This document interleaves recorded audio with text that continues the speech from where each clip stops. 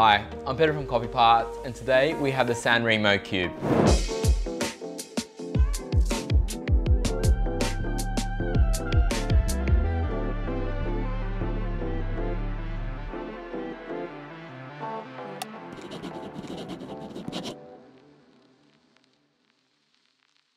So firstly, let's address the elephant in the room, the price.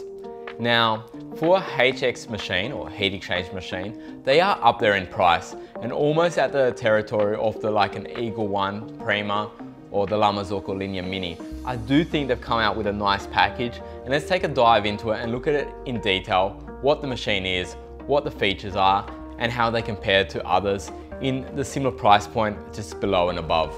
So diving into this machine, what is it? It's a heat exchange machine for starters, and it's running a stainless steel boiler, so that's better with your temperature stability than to say a brass or a copper. Now, it's a smallish water reservoir at 1.8 litres, but this being the Cube R or the rotary version, it can be plumbed in, so that may not be an issue if you're plumbing it in, but if you are running it from the tank, it can deplete quite quickly. The boiler is 1.9 litres, and the E61 group head allows for mechanical pre-infusion. A difference that Sanremo have done, which is super simple, yet I feel makes a difference, is the position of the lever on the E61. Traditionally, they're down low and you bring them up a little bit for pre-infusion and up to run your group head. What they've done is they've actually moved it up so it starts horizontal and you bring it up. And what that means is it gives you a lot more room for the cup clearance. So when you do have two cups there, it was always a bit clunky having that lever down low. So for a simple thing, I actually do think they've made the usability of the E61 group head a lot nicer. Before we make a coffee, let's just see the calibration of the machine. We're just going to use the Passado TPD to check the pump pressure and the temperature at the group head.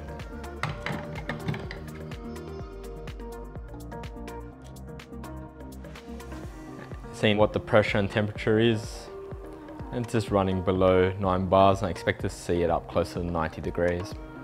We found that running the machine at 120 degrees Celsius gave around a 91 degree extraction temperature.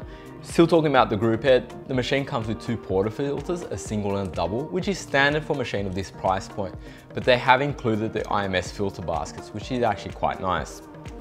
Another little change and nice feature they've done is they've basically looked at the old Brazilian machines which has ceramic steam valves, and they've built a ceramic steam valve, which basically means you can just simply turn it right to purge or lock it left to run.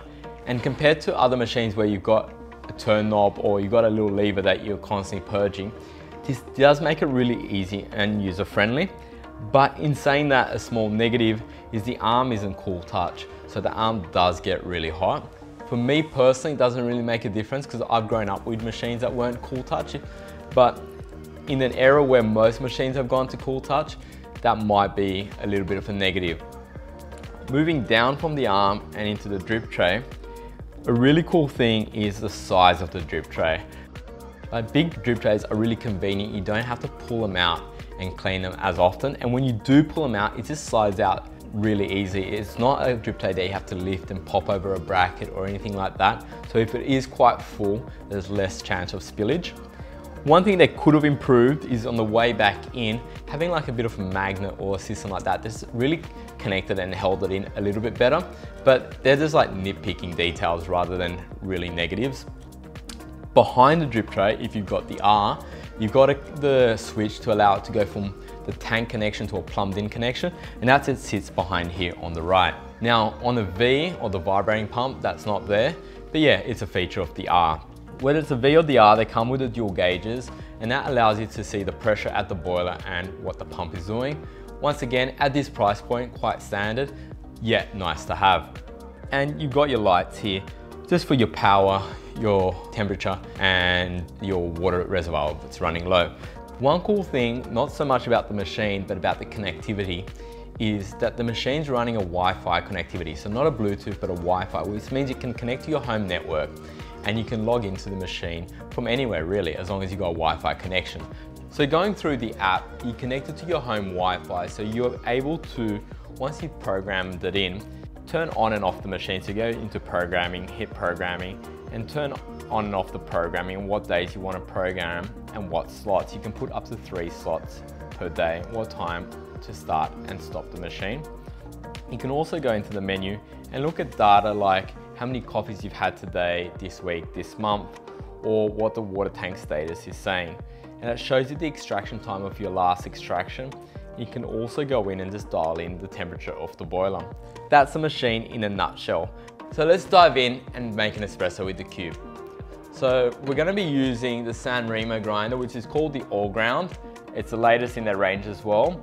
And this grinder can do espresso, filter, and mocha, but let's just grind.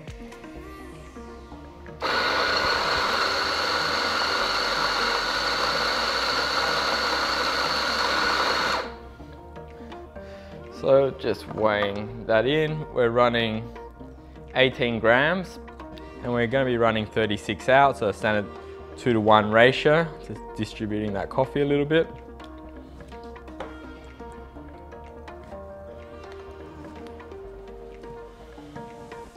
And let's go.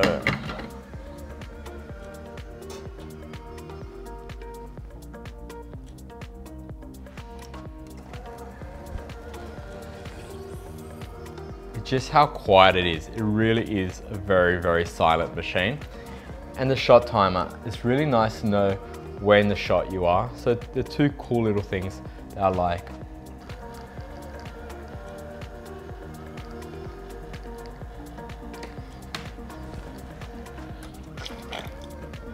So just running 60 mils in 30 seconds. So we're just going to steam the milk now.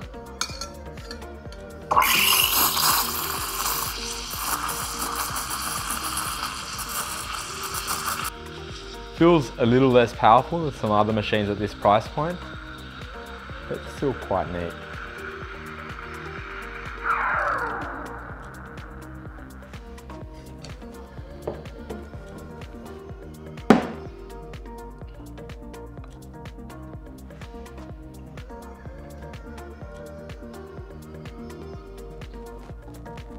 There you have a little flat white.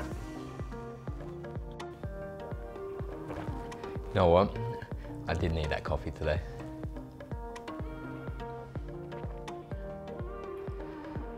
So the most important thing, how does it compare? And I do feel it sits in a bit of a spot, mainly because of price. So it sits a little bit higher than comparables from, let's say, Rocket, ECM, Profitec. So you could get a Rocket, Giotto R, Mozzafiato R for a bit less in price. And it does sit under the price point of your top end machines like the Vittorio Arduino Prima 1 or La Marzocco Linea Mini, but they're dual boiler machines. I'm not going to talk about exact price because it does vary market to market. In saying that, I feel Sanremo have really put a beautiful machine together with a lot of positives. I mean, color's only a simple thing, but it does come in a lot of colors and I think it does look beautiful, super modern. And the steam valve being that ceramic, easy to use, right to purge, left to turn on, the E61 head moving that lever and just having it move up so you got the cup clearance, the big drip tray, the stainless boiler, the timer on the front panel that's not intrusive. There's a lot of little things that have been put really well together. So it's a really hard one to answer, but I do feel someone that loves design, a well-built machine, and wants a heat exchanger rotary pump, Sanremo is on the money.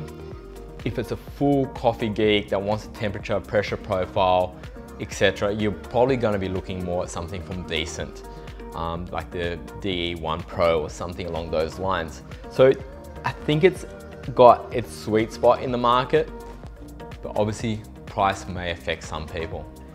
If you've liked the content, found it informative, please hit that thumbs up button. Thumbs up and comments really do help us with YouTube. And if you're not a subscriber, please subscribe and we'll see you on the next video. Thank you again.